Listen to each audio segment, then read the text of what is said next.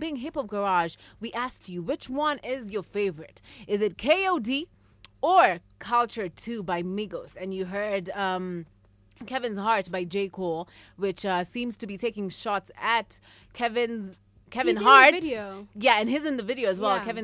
Kevin Hart's infidelity. Yeah. And notice me, we don't know what the meaning is. However, it's just a dope song. I know the meaning. I'm ready to fight. I'm ready to fight today. Tell us. Okay, I work with nuts. I'm going to say that first. Because they're going to try tell me Culture 2, Culture Vulture 2, actually, if we're going to start with that, is better than KOD. J. Cole, who speaks sense. So, Just Marquis says, hey guys, firstly, J. Cole is king.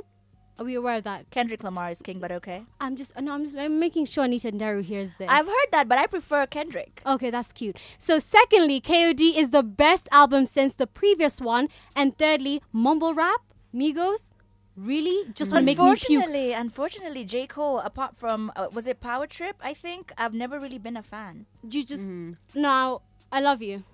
You better. I do. And whatever you say after this, you know whenever honestly, somebody says I love you, whatever follows after that is going to end the relationship. Do not end this relationship. I love you. But you just don't understand what he's saying or what? Because mumble rap, I don't understand what they're saying. I have no clue what Amigos guys is saying either. It's just when I listened to both albums, one had a very feel-good vibe to it, and the other one I was just like, I know, this is just to be honest, I personally internalized each song, I think, in each album. So it's just like, I don't know which one to go with. So I'm yet to make my decision because I actually want to listen to the songs that we have and then figure that out. However, this is so tough because I believe both artists really put in so much work in both the albums. How about this? So we can sell the albums to everybody. We'll give stats and facts on why we think it's better, and then you can be the judge. Tracy will be the judge on who is the better one, the better album. When I listen to J. Cole, I just feel like I just need to be in this funk. And you see, that's the thing. Like for me, when I listened to both albums, it was like, yes, trying to listen to like